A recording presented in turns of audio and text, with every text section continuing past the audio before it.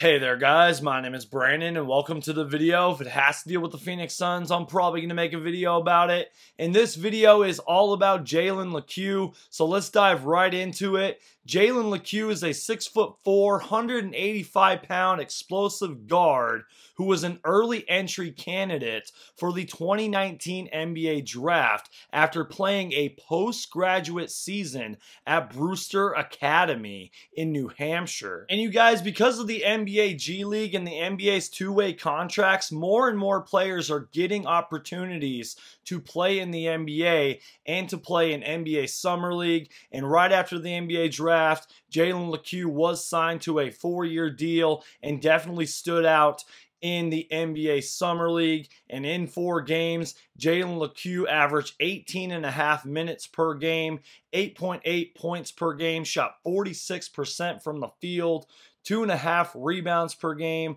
2 assists, and 1.3 steals, and obviously put on a show with his highlight dunks.